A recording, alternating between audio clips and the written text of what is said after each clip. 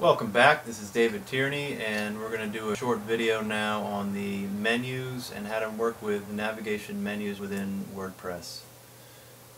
Hopefully you've seen the first video tutorial introduction to the WordPress admin that I uploaded to YouTube, but if you have not, I recommend that you watch that one first, because I'll assume that you understand some of the basics about how to navigate around WordPress.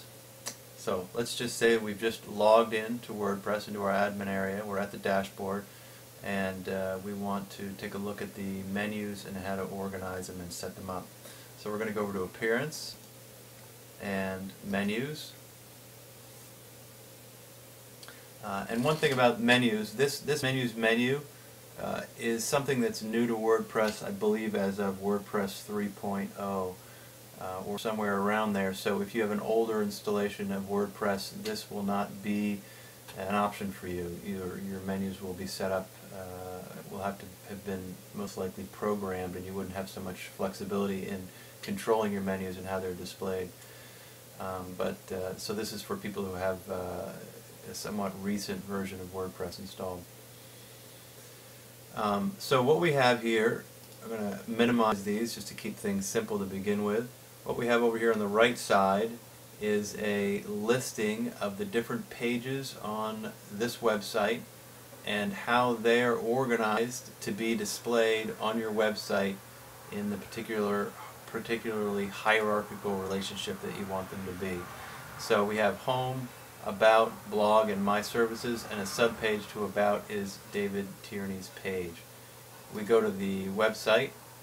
We can see there's Home, About, Blog, My Services, and there's a subpage to the About called David Tierney's page.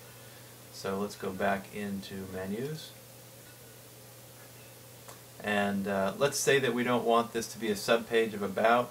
We want it to just be its own page in the main flow of navigation. So I just moved it over. It literally can just drag and drop. I just moved it over there.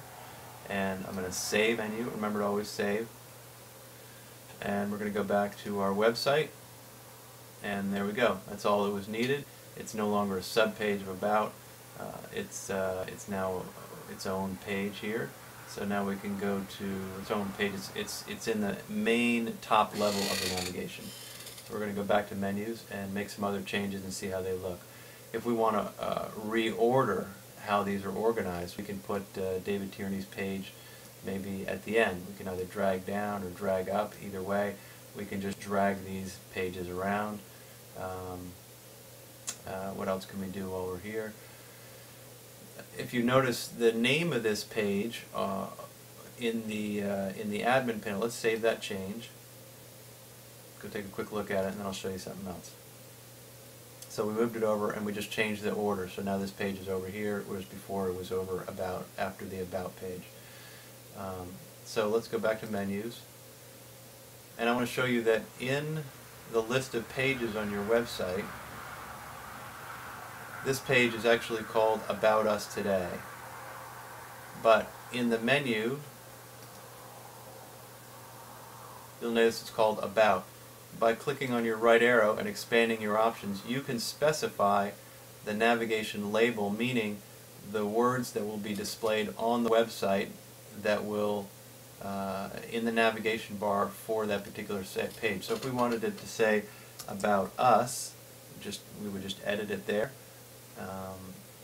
and we can see that it says down here original is About Us Today, so it's referencing the page that this is linking to, but it's allowing us to change the name as it's displayed on the navigation bar. We'll save our menu, go back to the page, and we'll see now it says About Us. So in this way we've seen how we can change the words as they're displayed in the navigation menu. We've changed the order by moving this page over here. We pulled this page from being a sub-menu into along the same level of hierarchy as each of these.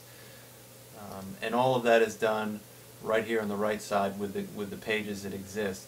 If we want to remove a page from the menu, we can remove it, so now it no longer exists in the menu, but that page still exists in the WordPress admin. We haven't removed the page from the from it existing, we can still go into Pages, and that page is still here. We can edit it and work with it. We've just removed it from the menu, from the navigation menu.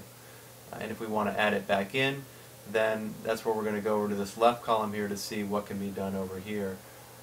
So if we click on Pages and we open it up, it'll show us all of the most recent pages, view all pages, and you can search for pages. If you have lots of pages, you may want to search for something, but view all. Here are all the pages in this website. So we've got a home page, About Us today. So if we want to add back in the About Us page, we would tick it there, and we would say Add to Menu, and then we'll add it down at the bottom here. We'll always add to the bottom, and then you can move it right back into place where you want it. Again, you can make it a sub-page if you wanted something, or we want to put it back there. Maybe we want to put this page back here. Maybe we want to change this back to just say About, and do all that, and save our changes, and there we go. We've just done all that very quickly and easily. So in this way, you can see that you can have many pages that you've created in your website, but you may choose not to put them in the navigation for one reason or another. A page might be outdated, or you might want to update it, or you may want to have it available to send a link to somebody to do a particular page in your website, but you may not want to have the public find it easily through the navigation. You have control over all of that. If you want to add a custom link, for example, to your menu, you can use this custom links box to just simply add in a URL, give it a label, and add to menu. And there it is. Put that here. Maybe we'll put that down here. And we'll save our menu. And now if we go back to our website, we can see that now there's a new link, and by clicking on that link it will actually take me to the URL that I put in there, which would be to my website. I'll go back into menus. So we've seen how we can add a custom link that's not on the website. We've seen how we can add a page from one of the pages that we've created within our website by ticking this box and just hitting Add Menu, whichever ones we want. We can add multiple ones. We can also add a category, a link to a category page for a series of categories from your blog, for example. So listed in categories here will be all the categories in your blog, and you can simply tick categories, add to menu, and this will be a link that will take you to a page that will show you all of the posts in that particular category, which can be a very useful feature.